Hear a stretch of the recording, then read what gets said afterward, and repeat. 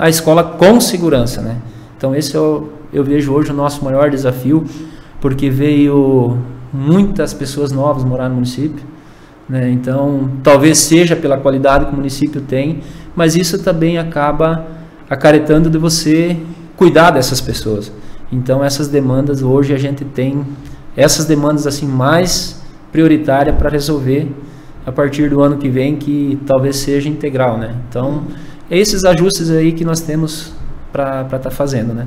Mauro, quando você fala da escola, né? Então a gente sabe que tem um projeto, iniciativas que agora todo município eles vão ter que ter uma escola em período integral. Quando você fala aí nesse desafio aí de ter que ajustar a escola, aí no sentido de atender esse público no período integral, aí juntou também essa questão da segurança. Eu vi que Pato Bragado foi um dos primeiros municípios que tomou assim atitudes. Eu vi que estão construindo guaritas por lá.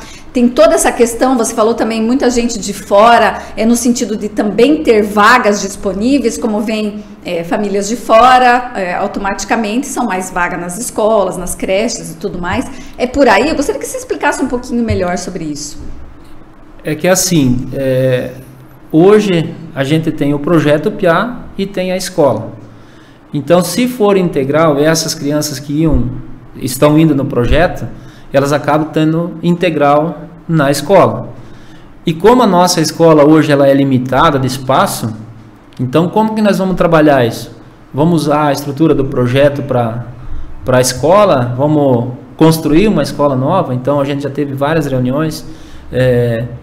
Talvez hoje a demanda seria construir uma escola, não construir, usar o espaço que tem. Então tudo isso é um desafio para nós, né? E com certeza, eu não tenho dúvida disso, que o prefeito Mano, o vice John, que eles não queiram ter qualquer estrutura, mas que ela seja com segurança, né?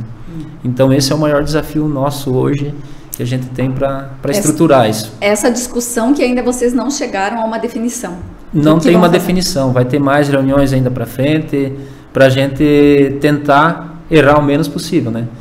E existe gráficos onde mostra que talvez a nossa realidade mais para frente seja cuidar mais de idosos.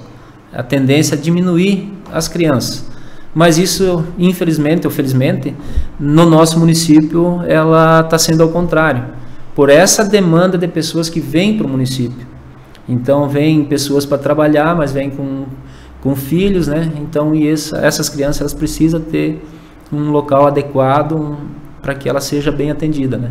Então esse é o nosso maior desafio hoje, para estruturar